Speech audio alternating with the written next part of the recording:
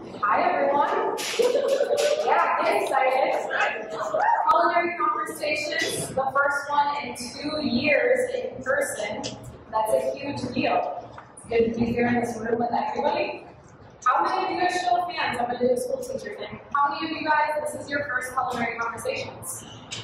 Oh my goodness. Great. So we have a lot of newbies here tonight, so that'll be fun. It's going to be a great panel. So Culinary Conversations is a collaboration between the Downtown Market, GROW, the MSU Product Center, and Start Garden.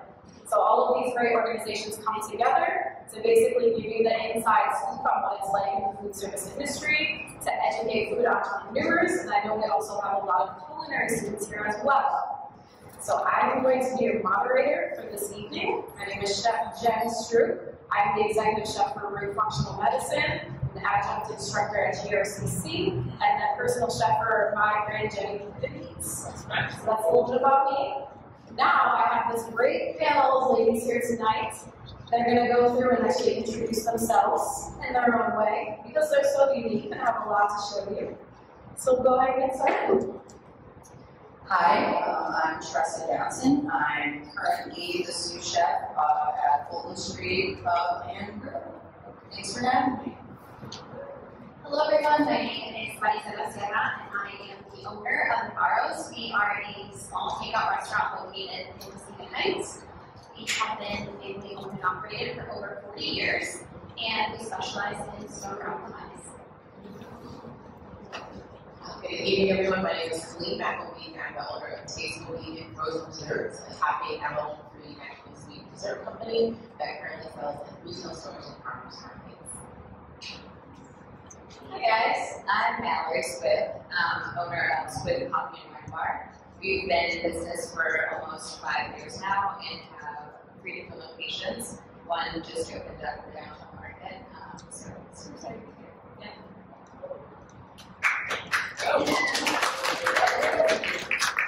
So our little outline of events tonight, what we'll do is open up with our panel. So we have several questions that our ladies will go through and answer. Then after that, we'll open it up to you guys to do a question and answer session.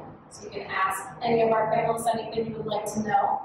And then after that, it's networking cocktails, right? Let's not do it. All right, so let's get started. So our first question for our ladies tonight. So what are some of the inspirations of why you pursued a career in food? I'll start.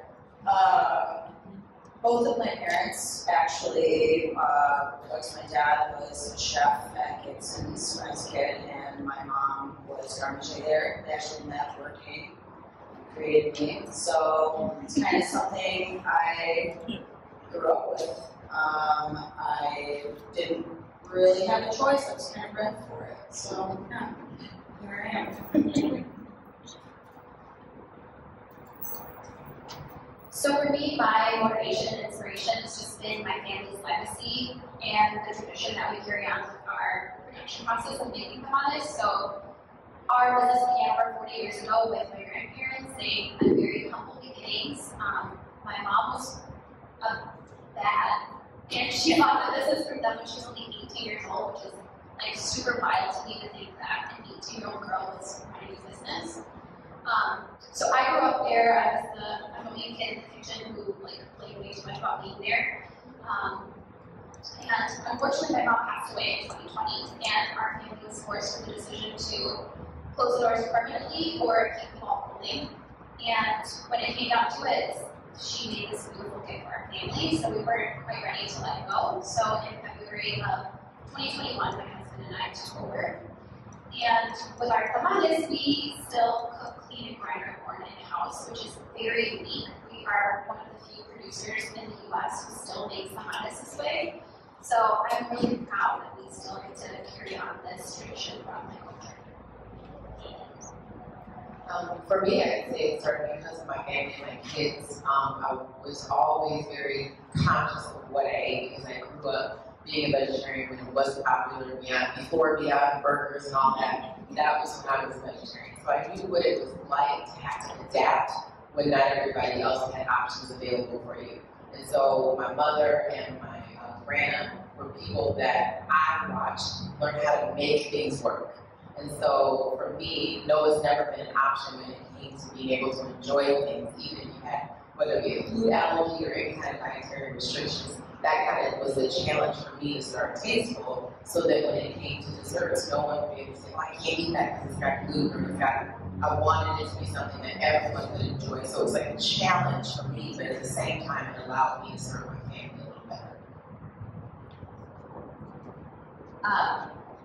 I've worked in food for probably like 15 years, and what really inspired me was working for a woman in Navarro. Her name was Saba. She was she started from a very young age, 23, and really like took a risk in the food industry. And seeing her kind of create this insane company and bring hospitality to Ann Arbor in such a unique way. And seeing a woman do it at such a young age was super inspiring. I loved working with her, and I loved seeing the community that she created around food. So that was probably the greatest inspiration for me to continue working in food. So I know we have a lot of young culinary students in the crowd tonight, a lot of people that have been in the food industry a little bit. Do you guys want to speak on kind of, did you do any culinary training prior to going into the industry? Was it just all on-the-job experience? How did you really come to formulate the position that you're in now? For me, I did go to school. For cooking, I actually dropped out of high school. So it started just as it was a necessity. I needed to make money. I was 16 years old.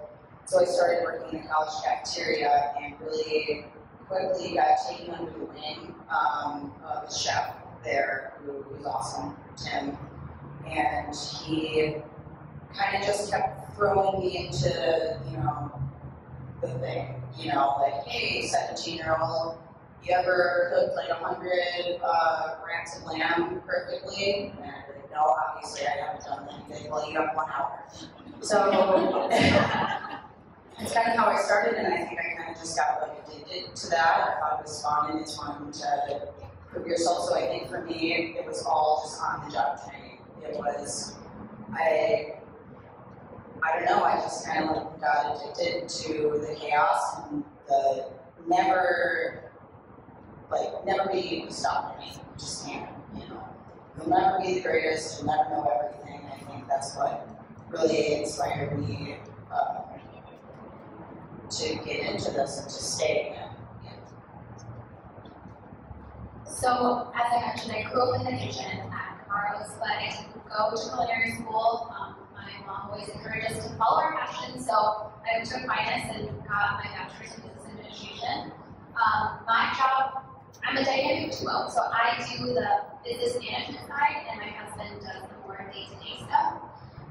So when it comes to the business management side, I feel like the stuff that I learned in school is really geared towards big corporations, manufacturing. It's really different than the food industry, so I still have a lot to learn. But I rely on really great organizations here in Grand Rapids to kind of help me navigate that space. And you mentioned some of them at the beginning, so Start Garden has been a wonderful resource to connect me with people who have the answers that I don't. Spring GR has also been a really wonderful resource for me to help me learn about managing my numbers and managing costs, which is like a big topic for everyone in the food space right now. So I'm still learning, and I'm excited to one day learn from all of you guys too. Pretty much the same way I feel that I'm still learning. I never was professionally trained in the culinary industry, so I have a lot of respect for those of you that are doing that now, because I think it gives you an advantage. I find myself a lot on YouTube University, like, okay, how do that more to play that? Okay, figure it out. So I take real, and my background is an educator, an elementary educator, so education for me is important. And so I think that continuing to grow, I will learn more. And I will say, and just kind of a little plug for the downtown market, I use the incubator kitchen space, and the support that I've gotten from the staff here has helped me in a lot of areas where it helped me to maximize the the time I was using by the equipment that they have available. So, there would be times where I have my little blender and, Brian and back would be like, okay, you can use this or you can use that, making me aware of the resources that are available. So it's a steadily process of learning and growing, but it's important that you get from those that are here and the businesses that are available to support you is priceless. I also did not go to culinary school, but it was much more like learning on the job and kind of thrown into. I did not have much experience with kitchen work before I started the job in Ann Arbor, and just someone saying, okay, kill all those hard-boiled eggs, butchered all of them. It did not go well, but it's kind of like you grow and you learn and you problem solve. And so a lot of like education about food was just working in kitchens and with people.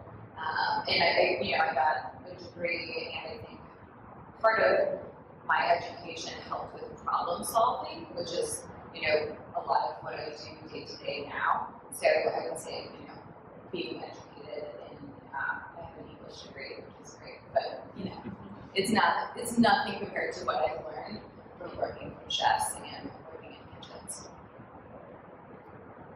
So I know that imposter syndrome, we all tend to have it some way or another, and specifically in food, there's no blueprint, there's nothing you can look up online when something goes horribly wrong, which it does pretty frequently.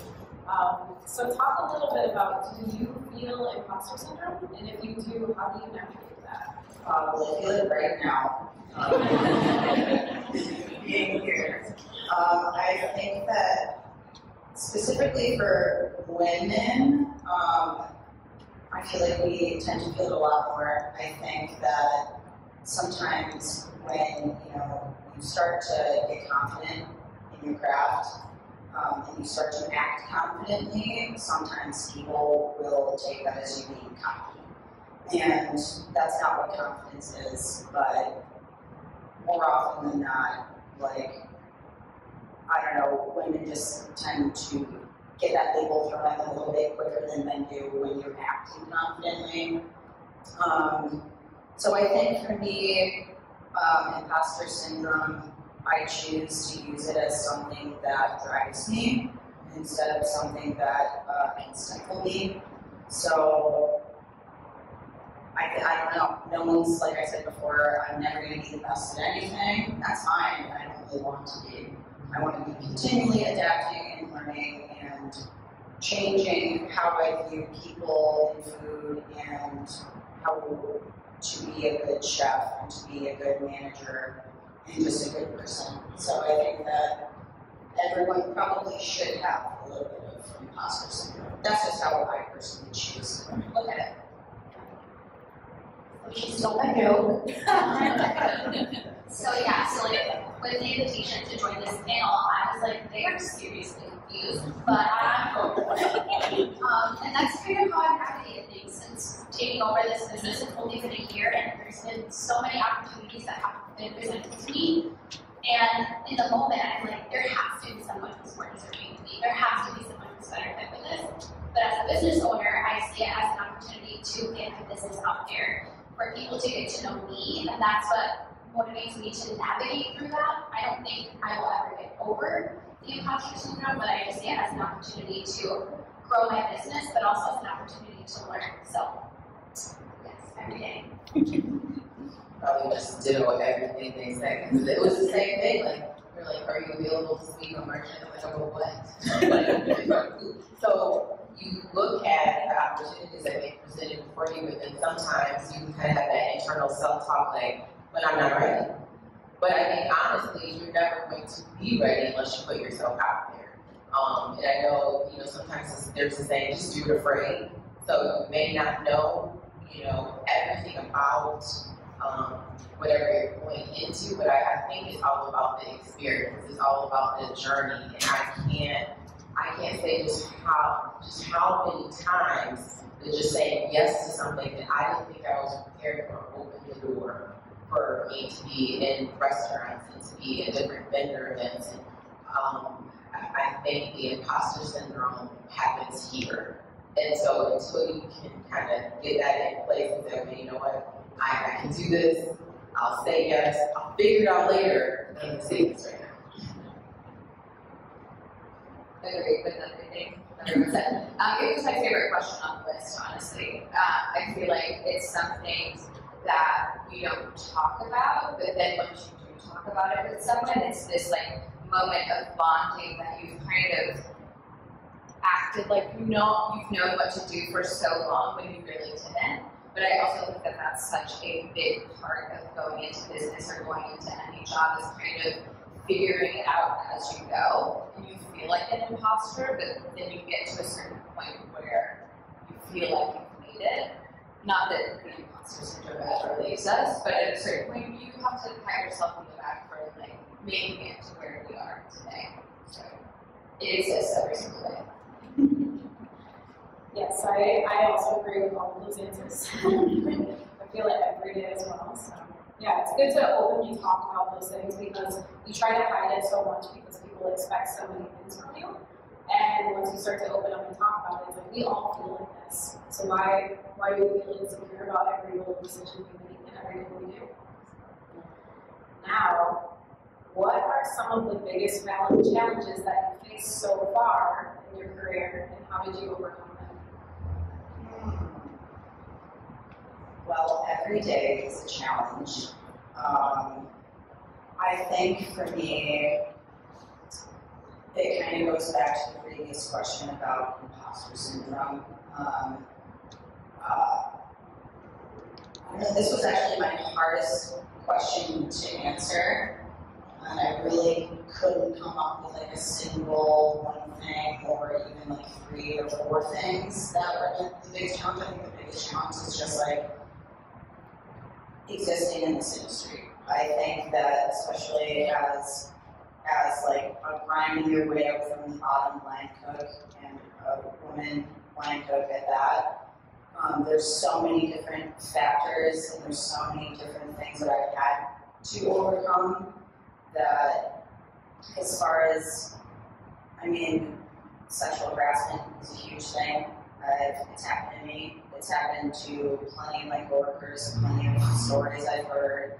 And that's huge, and I think that tends to drive a lot of people out of the industry. It's hard.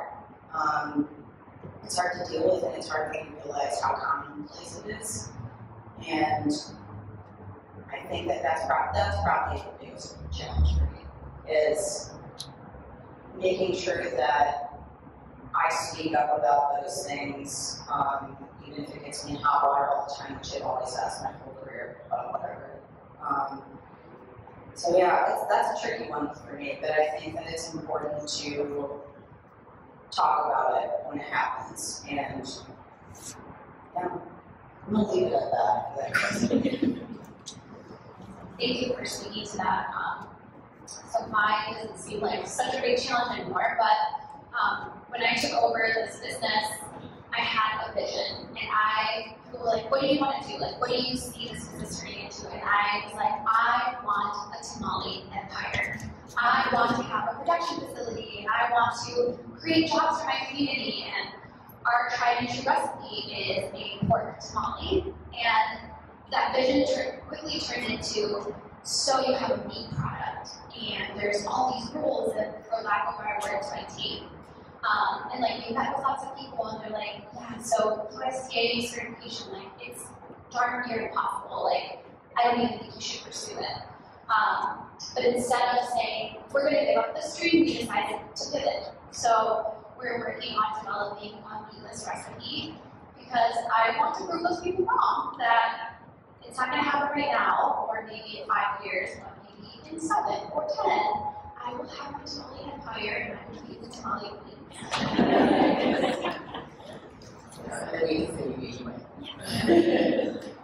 I say for me it's the balance, the work-life balance, because in addition to running the business, there are other things that we do, and so those other things don't stop. So, whether for me, being a wife and mom, and owning a business, none of those hats ever come off. So I think the challenge for me is how to balance with all of the hats.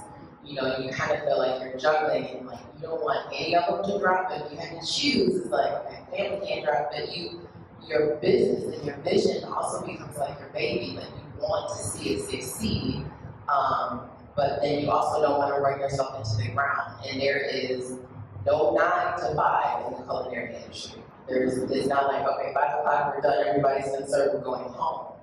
It is ongoing, and the hours can vary so many different times. I've been in this kitchen watching the sun come up and watching it go down.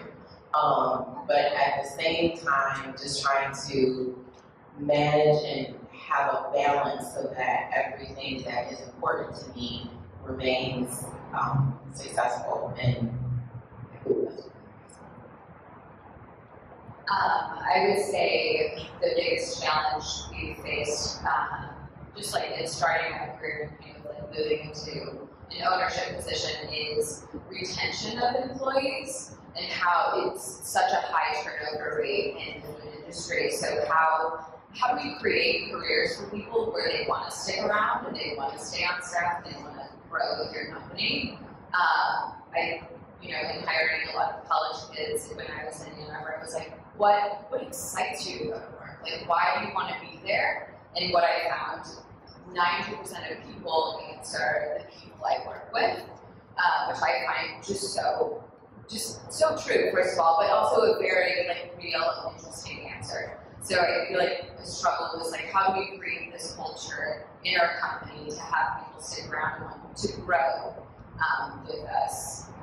Not that I have the answer to that, but we try every day to create a community and a culture within our company where people feel creative, feel valued, and want to show up to work and do a good job and have fun. Yeah, you guys hit a lot of different challenges with food because there are so many.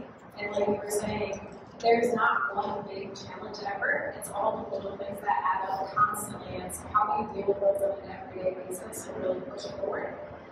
And then we also mentioned a little bit about work-life balance. So that takes us into our next discussion of how do you balance your career, your personal life, all these things you have going on. Is it possible to have a balanced life in the food industry?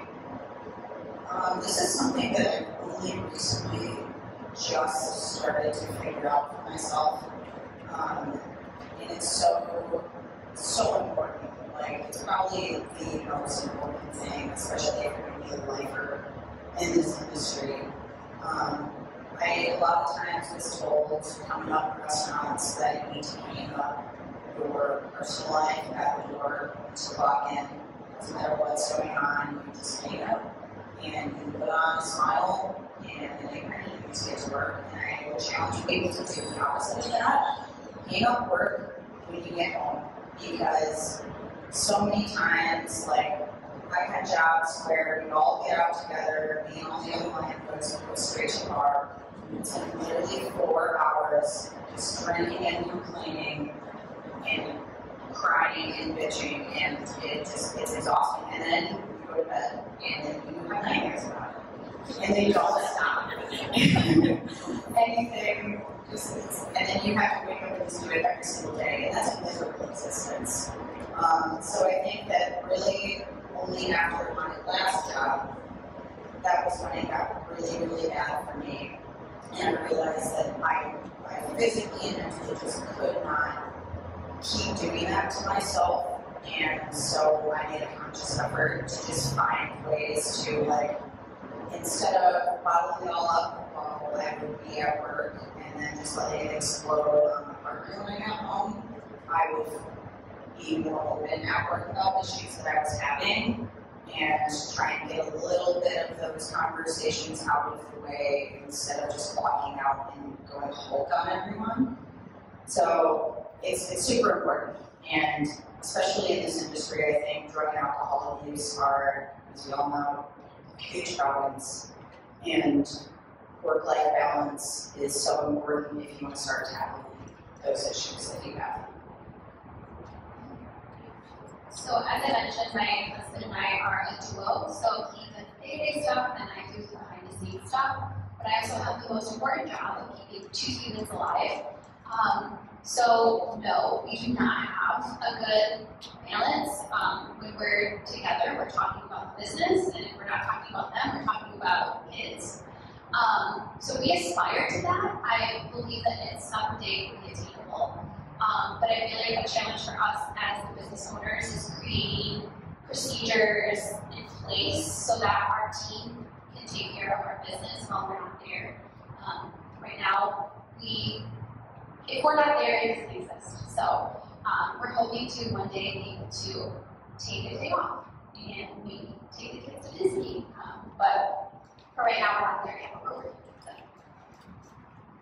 I think probably the biggest part in the balance is being able to speak up and say, I need help.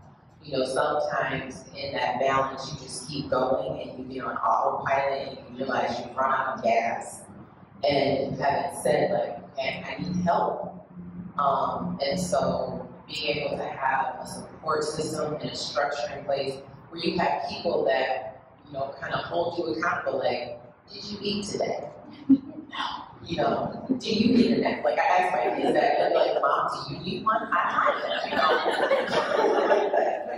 So, but you have to be able to talk about things. And I think sometimes, kind of even going back to what you were talking about with the imposter syndrome, like, we don't want to talk about it, and we want to be Wonder Woman, but Wonder Woman needs help. You know, we all need it, and we just have to be able to say it. Otherwise, we will go to those other, like, resources and things to try to kind of fill a gap, but at the end of the day, I'm still not doing okay. So I think being able to say, like, okay, help with this, my house, my dishes, that's never on Instagram for a reason. Like, everyone's trying to put stuff together. And so just being able to say, this is what I need, this is how you can help me. Even telling people, like, this is what I need you to do for me. If you see me working 8 hours a day, bring me an apple, bring me something. Or if you see this, tell people how to help you too as you're going through trying to get this balance. Because sometimes people will think they're helping you and they've done nothing for you. You know, so being transparent, saying I need help, and telling people how to help you can bring a little bit of that balance back in place, because you can't balance by yourself. I feel like that was very well said. Like, asking for help is so important, and when you're in, like, a position of power or management, it's really hard to reach out to people. I would say this was my least favorite question. It's so hard to answer, especially when you know you're kind of running yourself into the ground, and that's kind of the industry. That's what we think that we should be doing, is working constantly. So I would say my best advice would be set boundaries. Like, people respect you more when you set boundaries with them. Whether it's like, I don't answer emails past 6 or 7, or don't call me on my phone past this time. I feel like that's probably the best advice I can give for, like, taking care of yourself, especially if you're working constantly. Otherwise, it's a struggle, you know, when you're grinding and working hard and really believe in what you're doing, and, you know, your expectations are so high, especially in this place you work in. So, set boundaries. Yeah, I like what you said about setting boundaries, because there have been times where it's Saturday morning, I'm trying to relax, and then I'm getting phone calls. I hear my sous chef laughing over the shoes. And I'll get phone calls about just produce orders that are not going to come in, what substitutions I want to make. So now I'm on the phone all morning long trying to figure things out. And then if something's out of stock, now I'm running around town trying to find it in the store so we can prep on Sunday, and it never stops. So it's very hard to find that balance. So following that up, we talked a lot about balance, support, having people in your life. How do you think you can get support from other women in the industry, or how do you support other women in the industry? Super important. Something I wrote down when I was trying to answer this question was, like, you know, when the grandpa says, wine used to have to walk off a long ways to make this on 2 different models. Well, you shouldn't have had to do that.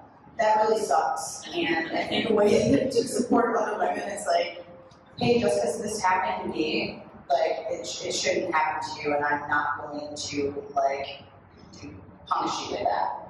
I think that's super important is remember things coming up, especially in this industry, that were like super unfair or harmful to you, and just don't continue on. Sorry, I have to look at the floor. The sun is on my eyes. Just don't continue on those traditions. Like, let the buck stop with you. Because I think, especially after, in the midst of the pandemic, everyone started kind of talking more openly about changing the culture because so many people were leaving the industry, and I think that, like, don't talk about it, be about it, change the culture then. Don't just say that to get people to apply to work at your restaurant. Like, lead by example and actually, like, change it then. And that's what I try to do with anyone I work with, and yeah, that's probably, in my line of work at least, that is probably the best way that I can support other women, is just be better. Be the person that I wish I would have had to support me when I was younger. So for me, as I said, I'm still learning, and I feel like we all are. And I've been very lucky and blessed to have women in my life and in my path who are in this industry, and when I ask a question, they do not skip a beat and they give me the answer. It's all about collaboration over competition. I firmly believe that there is enough space at the table for all of us. And these women, in particular, Kaya Thornton-Hunter, who has her own spice company, who's amazing, and here locally, Teresa and Amanda, they're both my mentors, and anytime I've asked them for anything, they point me in the right direction. And when you know better, you do better, so now that I'm learning from them, I want to be that for somebody. So when anyone comes to me, I don't want to gatekeep. I want to make sure that you succeed. I want to succeed because there's enough room for all of us. I agree. I think that's one of the reasons that I was really looking forward to this too, because I think part of the yes is being able to say, okay, I can be a resource in some way to someone else, because there have been many women in the food industry that have just stepped in and took me under their wing and said, okay, this is something you can do, or try doing this differently, or source your products here. And I've never had that cold shoulder. I've never felt that. And so I look towards being able to be a resource for other women. And another thing that I do is I buy from women business owners. There's just strategically sometimes I'm looking like, okay, no, they make jam or they make this. I'm going to go buy from another woman-owned business. I think that's super important, being each other's champion and kind of like supporting each other. I feel like it's, food, working in food gives us such a good opportunity to go around and be each other's cheerleader and champion. I feel like that's kind of where I felt super supported when I see another, woman in town come into my business and maybe promote it or maybe talk about it.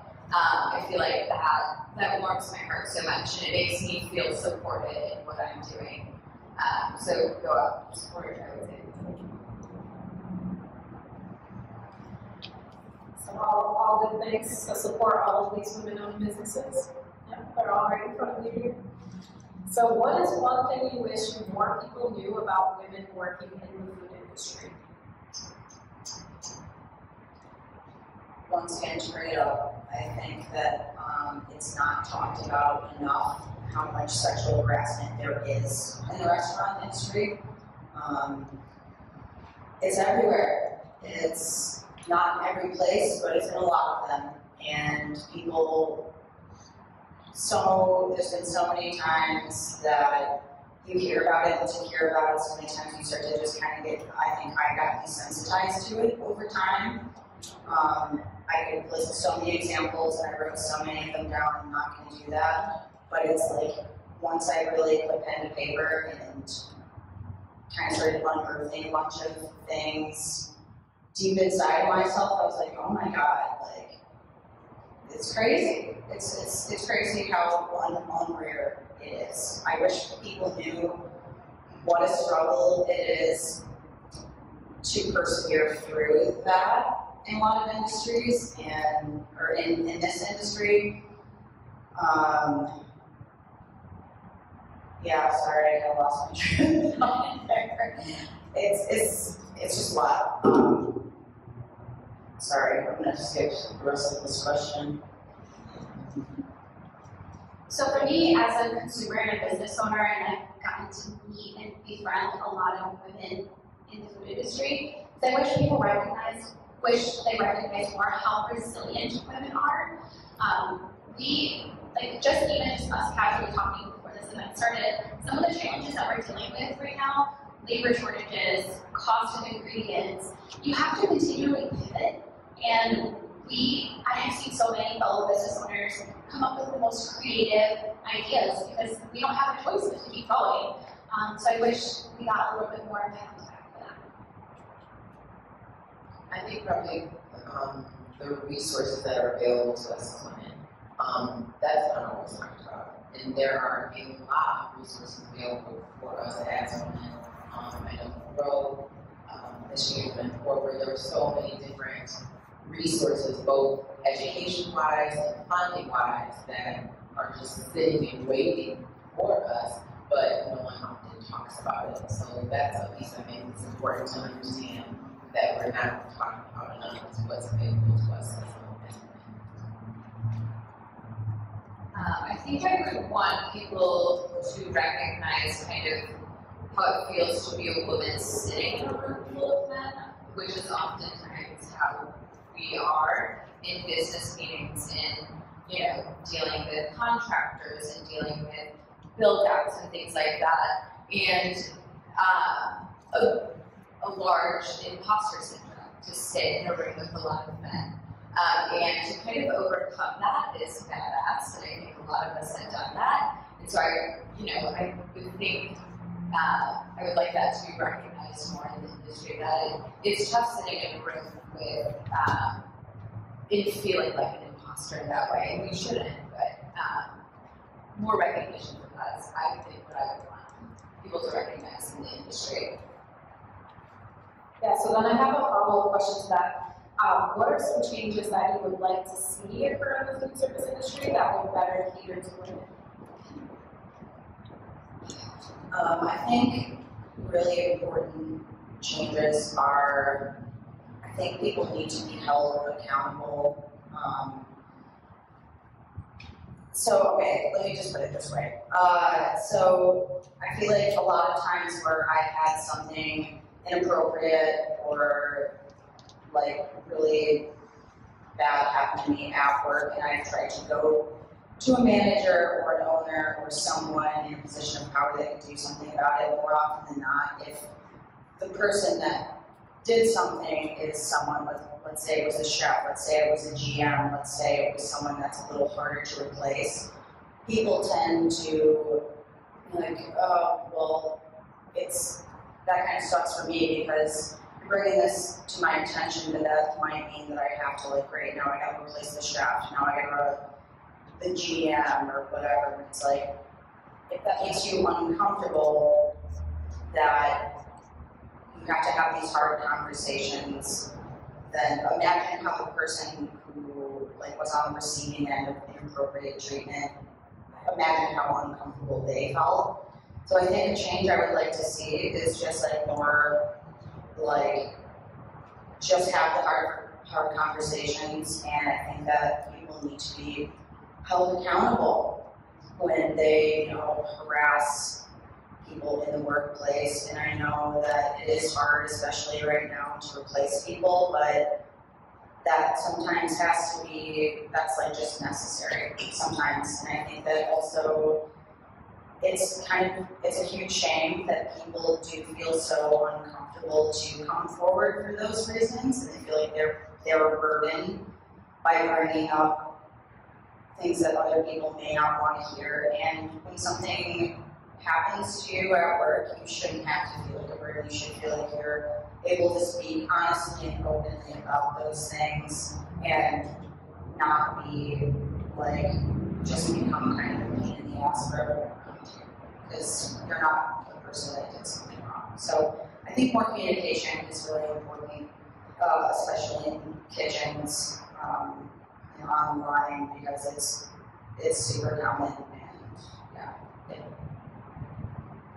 So still being new to this game, I would really like to see more information out there for how to manage your business. There's so many of us that I've met who are really good at their craft. They have an amazing product, they're an amazing talent, but you can only get so far without being able to properly manage your business. So having our business in Muskegon, I know there's a lot of resources here, but I would like to see more resources along the lakeshore, because there's some really amazing products in our little hometown of Muskegon, but I know that lots of them are underpriced, or that they could have better packaging, or are not, like Google search terms, like what the heck, like how do I manage my business, and get it out there. So I'd like to see a little bit more education, specifically for women, and more so on the lakeshore. I think just even having something like this, being able to have the conversation about how to be successful and talking about the challenges, I think things like this help. Being able to have more settings where you just be open and say, okay, these are things that I struggle with, this is what I dealt with as a woman business owner, so that others don't have to experience that. I think the conversation needs to be had more for women. I agree with what everyone said here. I think part of what would help would be more positions for women in power, and making change at a higher up position, allowing for your staff to have more power in situations of sexual harassment or maternity leave, or just more understanding in the food industry for women. I think a lot of that change would come with women in higher positions. So a lot of great discussion so far. We're actually running short on time. So what I want to do now is open it up to you guys for a Q&A. We do not have a microphone to pass, so you'll have to yell at us. So go ahead and raise your hand, and I'll call on you, and you can ask some questions. Yes. Hi. So I'm 27. When I was in my early 20s, I had some management positions, and at the time, I was like, "Oh my gosh, can you guys do this for me? Help me? Oh, great!" And now that I'm 27 and I'm in those positions, I'm much more confident. I'm like, "Hey, can you wipe the surface? Can you grind the chicken for me?" And I met with a lot of resistance when I'm confident. So, do you have any tips on how to get through that ceiling? Just keep doing it. Just keep doing it. That's hard. People are going to just perceive you the way that, this is where I get comfortable. It's like, people are just going to perceive you the way that they're going to just perceive you, and that's like a huge thing for me, was finding my voice coming up, and I started swiping cards. I actually at Aquinas. I worked there for 8 years in the cafeteria. So moving up the ranks, you start getting more responsibility, and eventually I became, KM and sous chef again and again and chef. And I feel like it was really hard for me to find my voice, but once I did, just keep doing it. Just don't. People are gonna think what they're gonna think, but it's not like you're screaming at them to do something. Just hey, can you just do this? That's all you're saying. It's they're gonna take it how they're gonna take it. Just be you.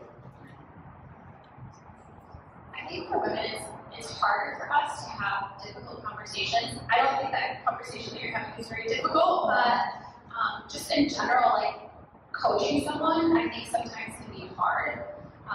So I would agree with what you said. Just keep doing it. You come off as very confident and very forceful, so keep doing it. And I think when you're forceful and when you're bold, not being intimidated by what people think about, what are they going to think about me if I tell them to do it? Well, that they would want to keep your job. You would do this, but that's not how you're saying it. But the confidence by which you say it, and not really being moved by how people perceive you. Because I think it even goes back to the boundaries that you set. And if you establish a set of boundaries that this is how things operate when I run it, then people will also come up to that standard as well. If you set a high standard, they'll aim to reach that standard, because then they also will see it in you. you know, I think that's the other thing. Sometimes people aren't willing to do it if they don't see that you can do it yourself. But sometimes people don't understand. I started where you started, so this is why I can confidently tell you, okay, you can do this. Yeah, I think those are all good points. It's lead by example, and also managing people is so hard. And I mean, I guess the other thing that wasn't mentioned is like, how do I find a different way to manage this person? How do I get them motivated to do their job? Which I don't have the answer for, but is another way to look at it, I would say.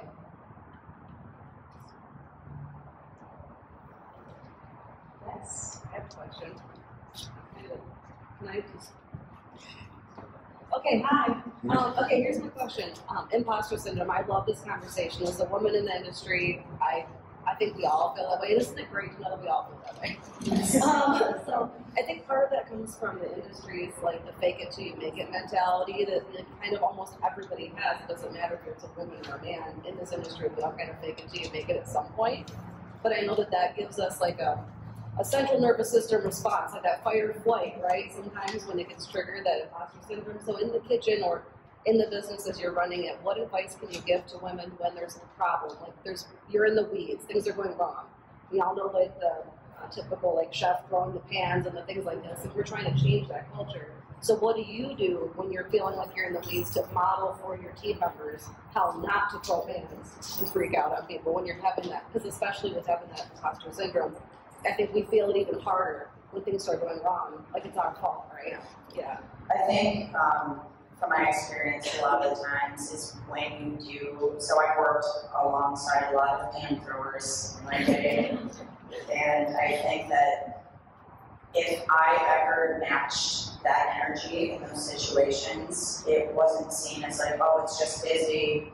It was always like, oh, you can't handle your woman, so it's like, oh, you just can't handle pressure. As opposed to someone else, you know, my coworker would be like, oh, he's just having a bad day. And it's like on one side, I want to say like, just don't meet it with that same energy. Take a step back. But at the same time, it's like, why do we have to act so much differently and tone ourselves down like to 25% when the guy next to me can be at 100? So that's a tricky one to answer. But once again, just like, if someone's telling you, like, you're going to react how you're going to react. When you double rail out, I don't know what's going to come out of my mouth. You know what I mean? But, like, I try to just keep a calm and just a calm demeanor because that's what I appreciate from any other person that I'm working alongside, because when you act hot-headed, it exacerbates everything. So just take chill. I feel like I don't have a super great answer, but my husband and I are very opposite personalities. So when I'm having a mental breakdown, it's like, we can't do this. Like, the show must go on. So that's kind of just the attitude that we have tried to carry and show our team. So, like, we're a quick service restaurant. So our menu is not dynamic. Like, we consistently serve the same items all the time. So when one thing is out, like, it could shut down 25% of my business. So it's like, okay, are we just gonna let this happen, or are we gonna find another way to get through this? So I feel like having a person who complements your personality. So I'm very direct, like, I need an answer now, like, we need to figure this out now. My husband is more of a Greek personality, like mellow, like, let's think this through, let's take a moment before we answer the question. So I know not everyone has that luxury of maybe finding someone on your team or a friend that you can like quick have that meltdown with, and then okay, regroup, like this is what we're gonna do. And I think that in those moments too, like step back, because sometimes when you step back from the situation, you're able to assess on a whole different level. In that moment, you can be at 10. And you might want to throw a game, you might want to say some colorful words, but if I step back for a little bit, let me just assess how I can best utilize the skills. Because that's the other thing too, is that, you know, with that imposter syndrome, sometimes you feel like I'm not the one that can be able to change the situation. But when you step back and you kind of identify like, okay, we can handle this, and and I'm more than qualified to make this situation work. Whatever I have to do, we can make it work. And I think that's the thing too, is women who typically multitask. You know, there's so many different hats and things that we wear, so we have to take a step back for a minute and assess the situation. I think that helps you to realize that you're more than qualified to address them, but you just have to give yourself some time. And that's the other thing, like sometimes people want to answer from me right now. Like, I need you to tell me right now. You're not going to find out right now. You're going to have to wait. I need a moment, and it's going to be okay. Yes, I agree with what everyone said. I think it's interesting to talk about the fake it till you make it and imposter syndrome being like such side-by-side things, and how you deal with problems, but it's also, in that sense, we're all problem solvers, right? We kind of like faked it till we made it, but we solved the problems. So it's like, so I guess like trust yourself and that you can solve problems and find people who will be on your team who are also problem solvers and not problem starters, right? Like, I don't want to hear about what we're out of, figure it out, like that kind of. This is people you want on your team. Yeah.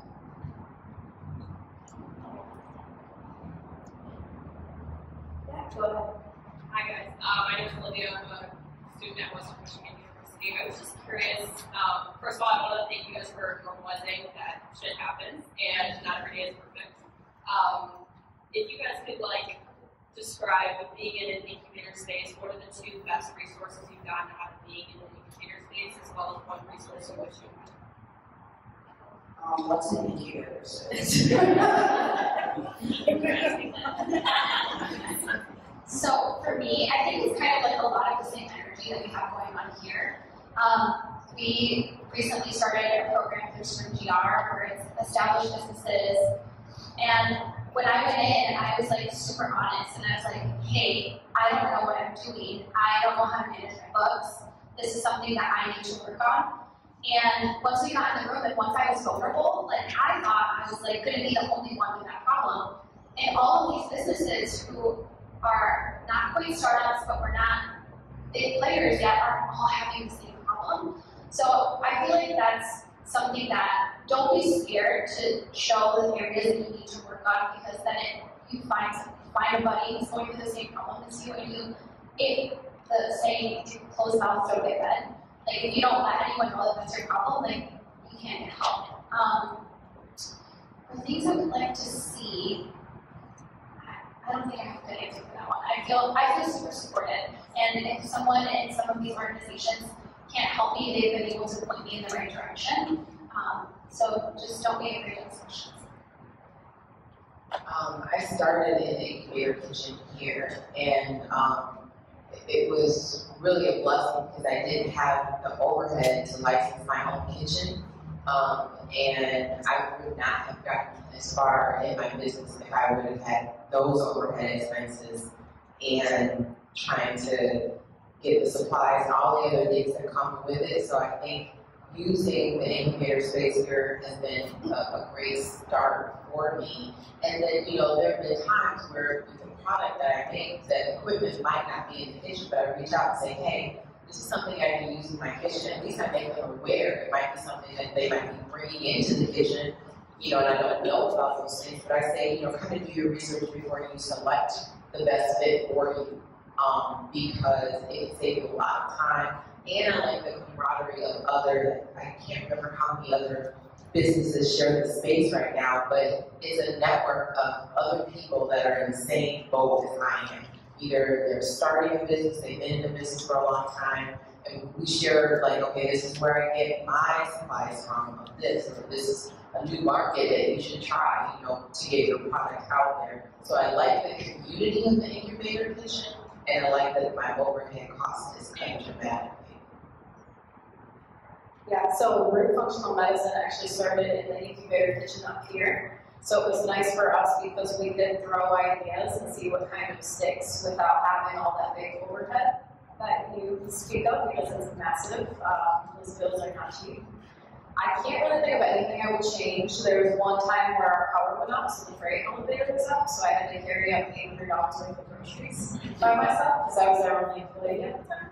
So that's what I would change. But no, it's a great community, and Ryan back there can definitely answer questions about it. Don't shy, Ryan. Any other questions? Yes. Hi, I'm Sky. So I know each of you have talked about how the food industry is very heavily male-dominated, and a lot of issues on including sexual harassment. What is like one piece of advice that you would give to young women wanting to continue to pursue this industry? I want to say something about this one. Just don't stop talking about it, because, like I was saying before, it's inconvenient for other people, but like if we really want to change the culture and make this an industry, like just reinvent the industry as something that's not just completely male dominated, then people need to be uncomfortable and sit and listen to the story of somebody else and what happened to them. And it's so important, and it's just keep talking. Just don't let them convince you that it's unprofessional to talk about it, because it's not. It's just it's inconvenient for them, and they phrase it as being unprofessional, but that's just so not true. So just keep telling them the truth, you know what I mean? So I don't have a lot of experience with this. I am. So for me, what I can offer is just to piggyback, like keep talking about it, but also just support, find resources in your other women. Like I'm willing to be a listening ear, and I know anyone else in this industry would be willing to as well. And find a support system of other women-owned businesses, I think, so that you can have those conversations, because they will understand what you're going through, and it'll help you to feel like, okay, I'm not alone in this. I might be a minority in the industry, but I'm not alone. And being a minority in the industry doesn't mean that I still can't have a powerful impact. Yeah, I think it's important to like find other females in the industry, and also find other female leaders who will champion you and will listen, and to not stop talking about it. It's super important. We seem to attract all women chefs every. I don't know what it is. They come out of the woodwork, and we just have tons of applications from all women. So that's kind of cool to see that. I think they feel like it's a really safe space because we are all female in that. So that's been interesting to see too, because I've always been like one of the only female line codes. Yeah, it's kind of cool to see that change. Yes. So thank you guys very much. It's really awesome to have such an open conversation about all of these topics. At the beginning, you talked about what you got into your particular business in the industry, and then we talked about a lot of maybe the downsides of it, but maybe on a positive note, what keeps you going back every day after dealing with some of these difficulties, whether it be supply chain or employees or sexual harassment, management challenges? What keeps you going back to work every day? So I cook. Just love food. Always have, always will. And also, like, pisses me off when people get away with things that they shouldn't. So I guess I'm like a revenge chef. You don't want me to shut up, you want me to go away, you don't want me to ask the hard questions, but like, it's so fun to do that for me. And it's also cool. And so I guess that's my answer to that. So my experience is a little unique in having inherited a business. But recently one of my family members showed a picture of my great-grandfather in an apron in front of one of our first locations. Like a sign that said like tamales and chorizo on the back, and then his wife making tamales. So I'm just like super proud. So that's what makes me want to continue doing this, because it's hard. And like I would love to punch in and punch out and have a lunch break, like a real lunch break. But I'm just really proud and really fortunate. But also part of what makes it easier is having had other women who want to see me succeed. So when I first took the leap of like leaving my 9 to 5 and going full time into this business, there was women behind me who were like, I believe in you. I think you can do this. You have a great idea. So, yeah, having cheerleaders and we all love food, so there's that. So absolutely, being a foodie is a big thing, so it kind of motivates you. But I would also say it's the people. You know, part of my business and part of why I do what I do is for health. I want people to be healthy. So whenever I come across someone, I call them the Tastefull fam. You know, whenever I meet someone for the first time, it's like I haven't eaten, you know, ice cream or puffs. I haven't eaten in years because of dairy. I'm so thankful that you have something I can eat. That brings me joy. I love being able to have something, number one, that, you know, aligns up with my vision of keeping people healthy, but then at the same time, not making people feel excluded because of the way that they eat. I think a large part of it for me is I love creating things with my hands, and I didn't realize that until I got into food. I like seeing an end product, and the fact that I get to watch someone enjoy it at the same time, like, brings me joy every single day. Like seeing the community of people in our coffee shop and just being able to like watch people enjoy a thing together makes me so happy, and it makes me want to come back every single day, keep creating good products, and you know, keep up our standards, and also just like keep meeting people. I do love the service side of it as well, and communicating with people. Yes. So I know you guys have mentioned having resources and having people help you and help guide you. How important do you find it to almost find like a right hand woman, you know, having somebody that you can start really quick, helping grow and helping to grow the future of the industry? So I still feel like I'm still learning a lot, so I'm relying on those women who help me along the way. But that's when my husband and I decided like this is what we wanted to do. We had a very open conversation about what our vision was like, and that was one of the first things that we mentioned. Like, yeah, there's a ton of quick service restaurants where you are, but do we want to promote those other businesses? Absolutely. So that was our vision for taking this on. Is like exactly what I said. There's enough room for all of us at the table. So I don't feel like I'm quite ready yet to take someone under my wing, so to speak. But when the opportunity presents itself, like absolutely, because I would be here if it weren't for those women who are like, you can do this, we got you, this is where you gotta go. So that's something that is really important and something that I'm really passionate about.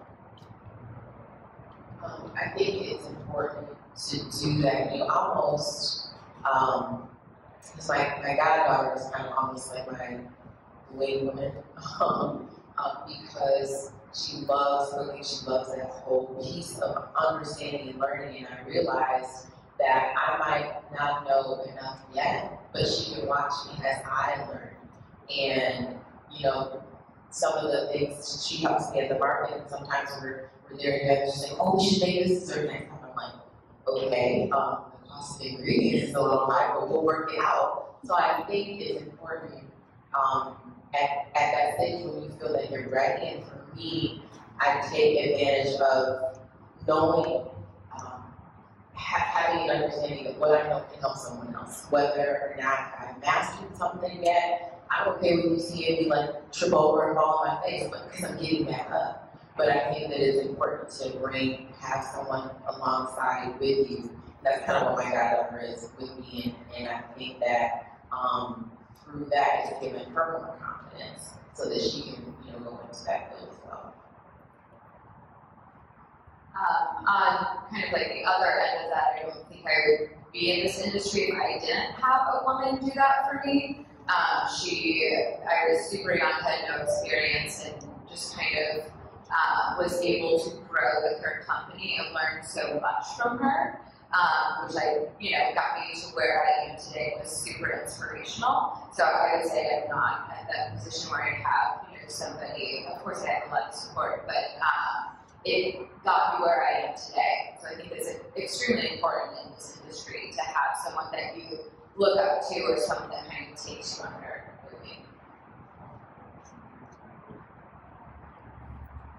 All right, so I think we're going to wrap it up now. We do have some networking afterwards, so feel free to come up and ask us any questions, follow-up, things like that.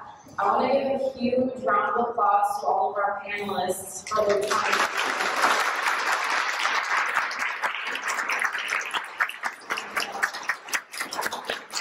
Also,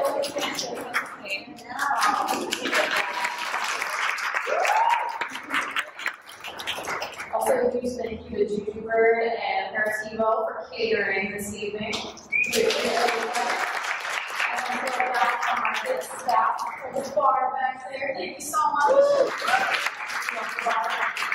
And then you have 2 forms to fill out. They are anonymous. It just lets us know your feedback on the events. Helps us let us know how we're doing to plan for the next one. Do stick around to hang out a little bit, chat with us, and then stay tuned to the Downtown Market social media pages because there's going to be another Culinary Conversations in the fall. So you'll see some exciting announcements on that coming soon. Thank you so much.